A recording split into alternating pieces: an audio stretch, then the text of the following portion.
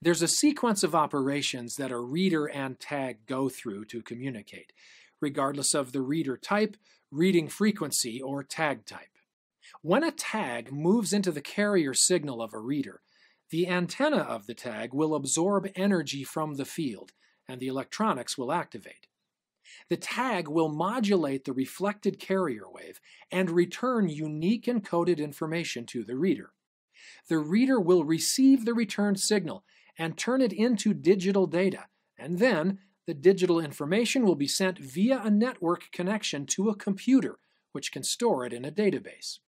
We will now examine each of these steps in more detail.